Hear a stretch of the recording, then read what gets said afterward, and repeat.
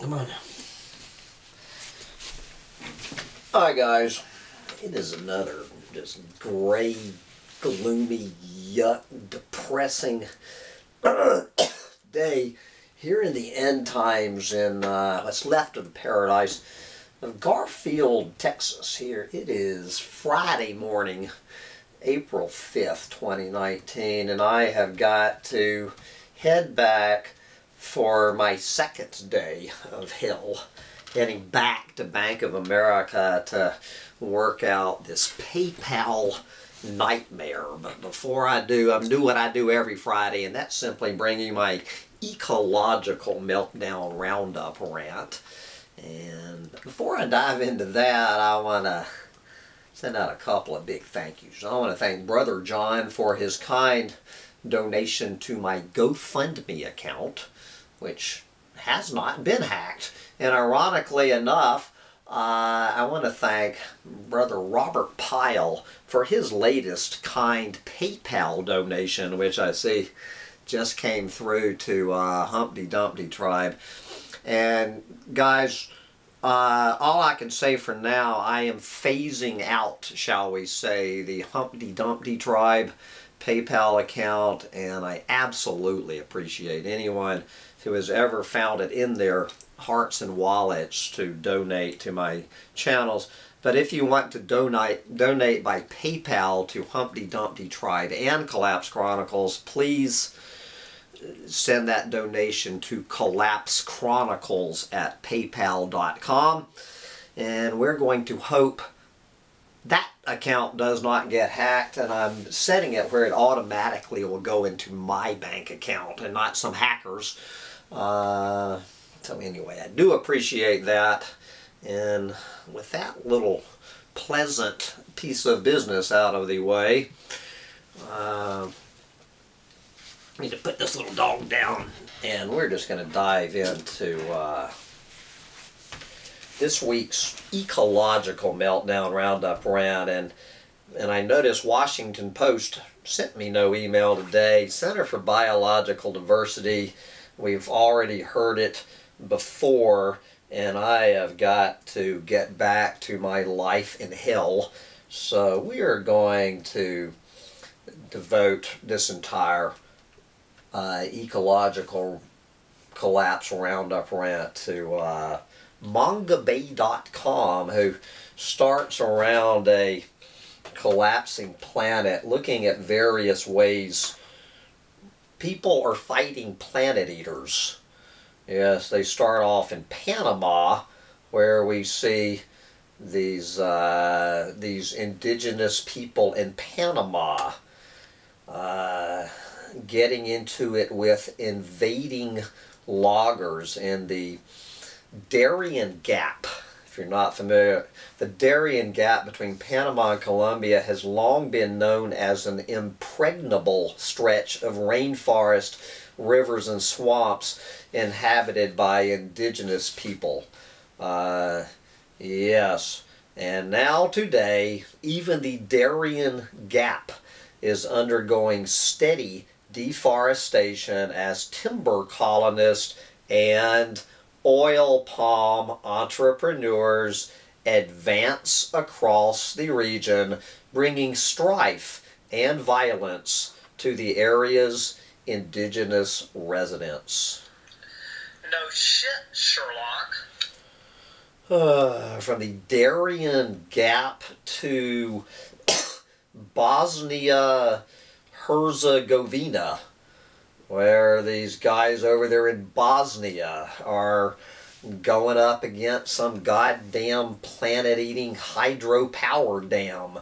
Residents of a small Bosnian village kept watch day and night for years so that construction vehicles blah blah blah, and they actually have what will end up being a temporary restraining order, so they are celebrating their victory.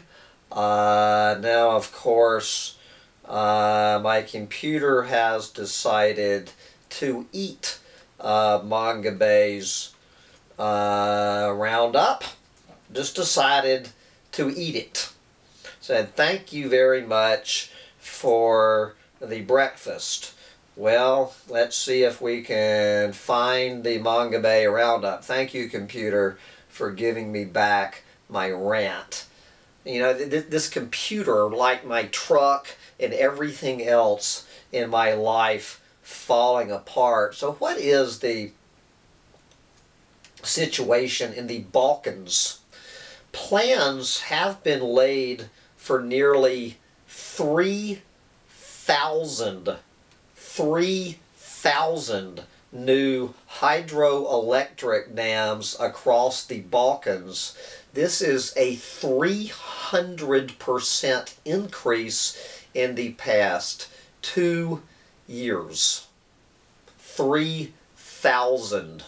I didn't even know there were 3,000 rivers to dam in the Balkan Mountains. We are fucked from the Darien Gap to the Balkan Mountains as these motherfucking planet eaters. They're pulling out all the stops, guys. They are leaving. This is turning into a scorched earth policy as the, villagers from Panama to Bosnia being attacked. It is a full-scale attack on this planet.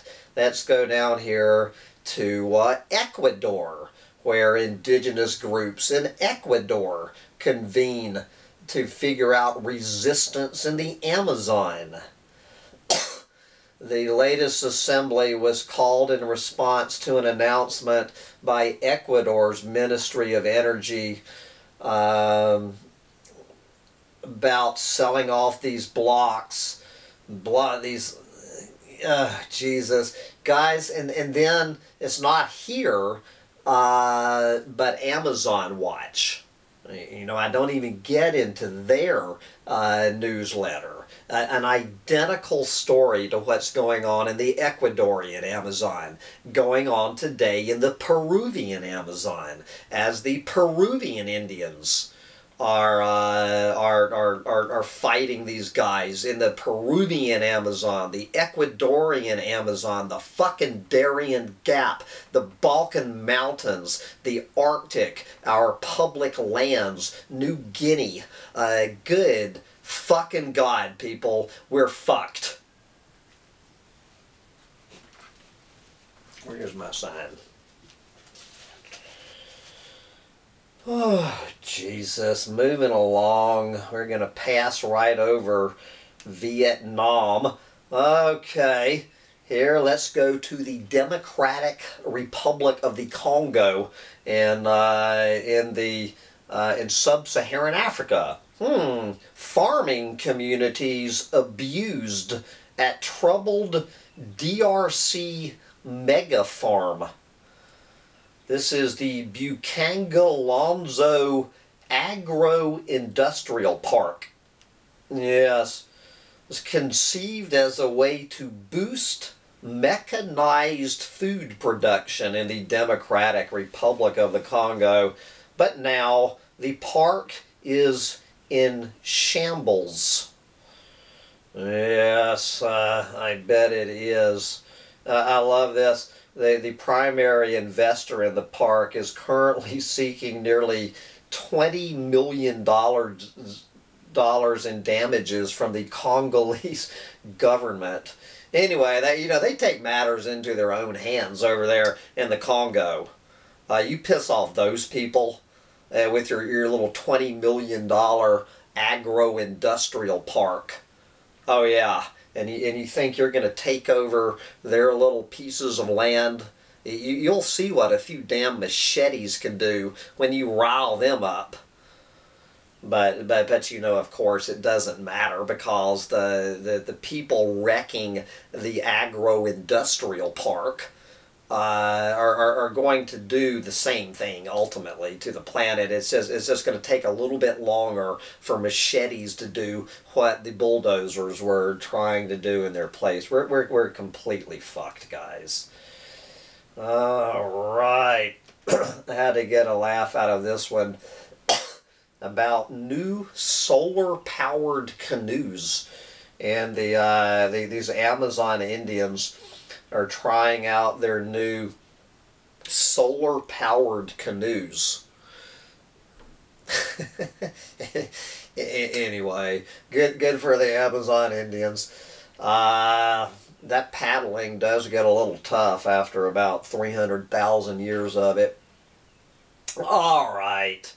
Okay, as long as we're down there in the Amazon, you will never believe this, guys. You will not believe this. Can you imagine that the Brazilian soy trade is linked to widespread deforestation and carbon emissions? No shit, Sherlock. This is studying 220,000 square kilometers in the Amazon and the Cerrado biomes, which were deforested earlier this decade. And looking at the goddamn the soy industry down there. And believe this or not, you heard it here in Manga Bay, clearing native vegetation releases carbon dioxide and other greenhouse gases, while crop plantations store less CO2, a 1-2 punch hindering efforts to curb climate change.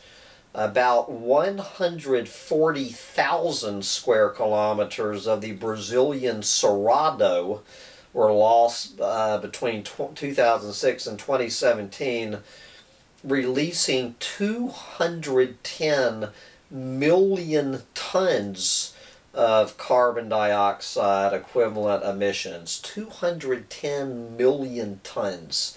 From that doesn't even take into account the Amazon, that's the Cerrado.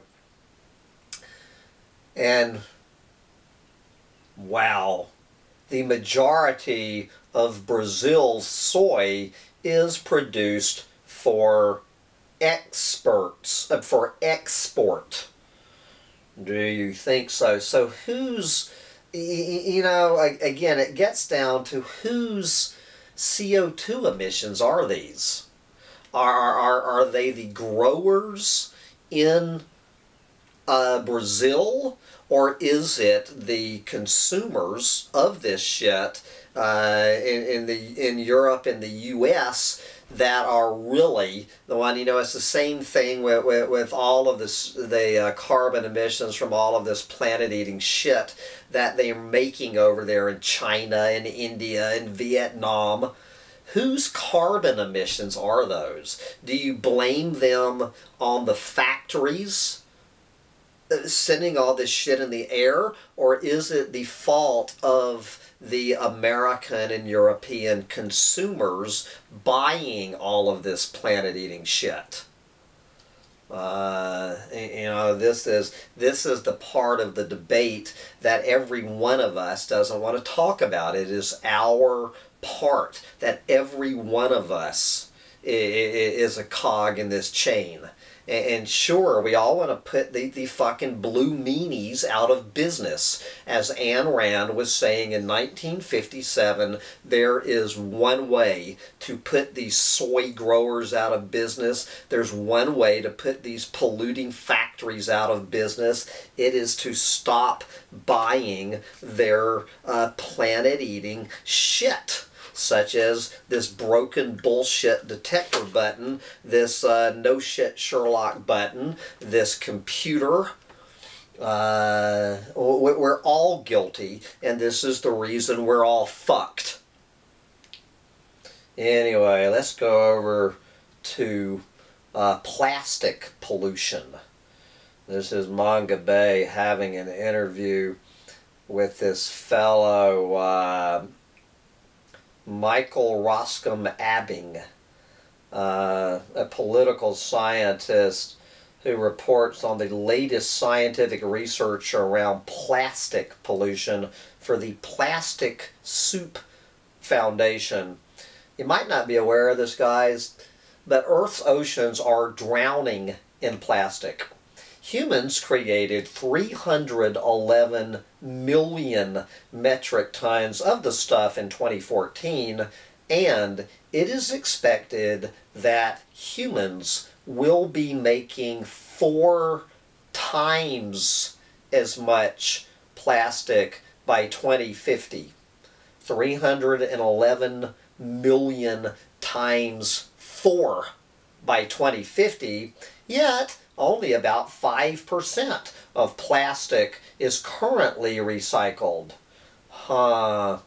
It has been estimated that 8 million metric tons of plastic that goes to waste, the equivalent of a full garbage truck, has been estimated that the equivalent of a full garbage truck of plastic is dumped into our oceans every minute of every day of every year, as the amount of plastic set to increase 4-fold over the next 30 years. And you wonder why we are so fucked. DDD. Here's an article. Were you aware that there is a sloth crisis on the planet? A sloth crisis. You can take any animal on the planet and put the word crisis after it. This is looking at sloths. You know, those little guys that hang upside down. Anyway, they're fucked. Oh, Jesus. Here's this article about these invasive species on these islands. Good God. And but this is one that they actually can win little by little. Talking about rats. It's mostly rats and cats. Of course, they don't talk about humans being the most invasive species on the planet. But, anyway, we've heard that one before. Okay, we're going to go over to the shithole country of India for the knee slapper of the week. Unfortunately, my bullshit detector button does not work.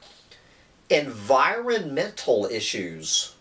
Environmental issues among top prioritize of urban Indian voters. Yes. Let's see. So, I guess clean drinking water and agriculture-related governance issues feature prominently in the Indian voters' list of priorities. High levels of water and air pollution, which have been plaguing Indian cities over the past few years, were not a top priority nationally. No shit, Sherlock. But were of importance to the urban voters. And then, what are some other voter priorities in India? How about sand and stone quarrying? And I love this one for India, noise pollution. India, I've heard people, I will never go to India, but people have been there talking about it. It is the noisiest country on the planet. Okay, from the shithole country of India, where all those people are so concerned, all those voters are so concerned about the environment, let's go over back to the Solomon Islands. What's the latest on that big oil spill? The oil has stopped spilling, but environmental toll is still being calculated. An estimated 88 tons of heavy fuel oil escaped from the ship Yeah, right.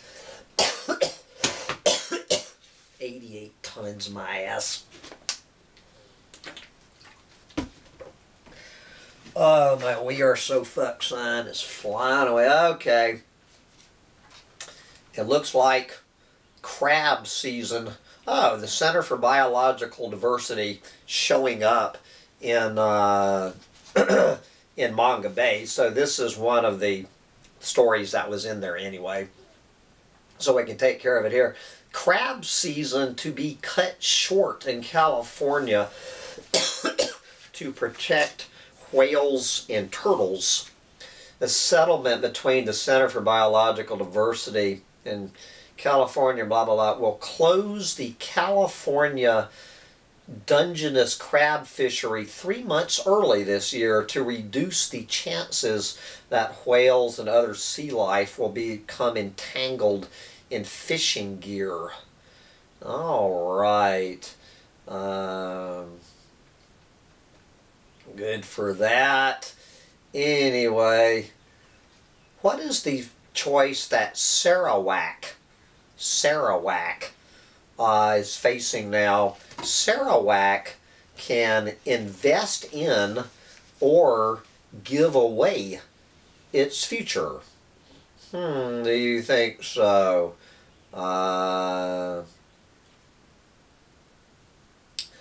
Yes.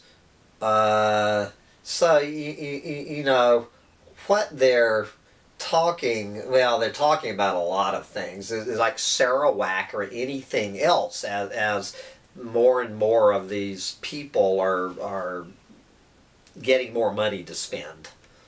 Is what they're talking about, is more and more poor people are getting more and more money to spend, and what's the first thing they do is they're looking for energy. And of course, so they're looking at their choices, and they seem to be leaning towards hydropower as so you know, when they talk about renewable energy, so they're calling for more hydro power to build a prosperous Sarawak. Unfortunately, if hydropower development follows the pattern of earlier dam building, it could accelerate the alarming loss of rivers and their resources. No shit, Sherlock. This is Manga Bay's coverage of this deadly fungal disease that has devastated more than 500 amphibian species. I've already done a full rant.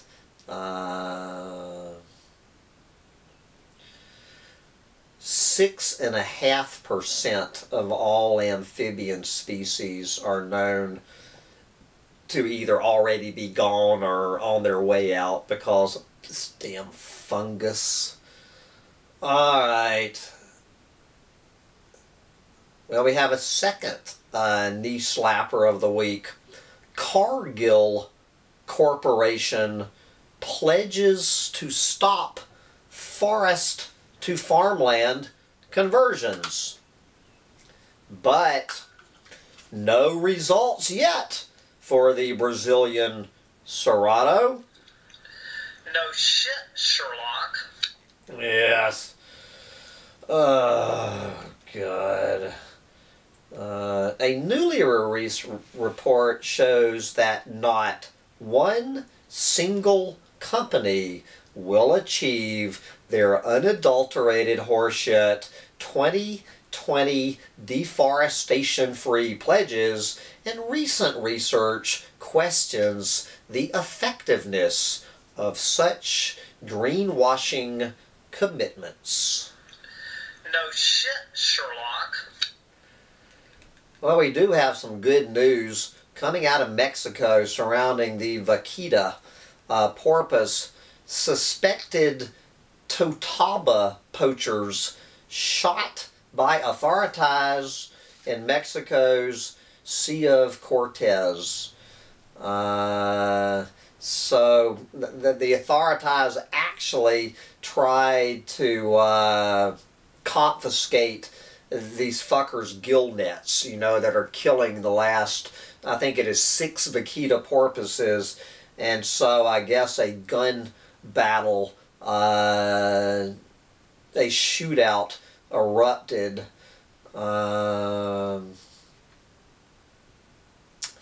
Anyway, unfortunately, none of them were killed. All right, you will not believe this either. Dust and blood, climate-induced conflicts, fuels migration. No shit, Sherlock. The Arab Spring was largely political in nature and fueled an exodus of migrants from across the swath of affected countries into Europe. Now, a study published in Global Environmental Change finds evidence that a changing climate was also a factor. The researchers hypothesized that abnormal and extreme climate events worsen conflicts, which in turn lead to migration. No shit, Sherlock. Anyway, guys, I've got to get back to hell, so I'm not even going to get into this latest story on coral bleaching. I think I've already been over that one. Anyway, guys, we're fucked. And do as I say, not as I do. Get out there and enjoy it while you still can. And I am, with that, I'm going to come over, change shirts, come over to Collapse Chronicles for a few minutes, and then head to my planet-eating bank to continue this nightmare with PayPal. Wish me luck. Smoke 'em if you got 'em. We all know why. Bye, guys.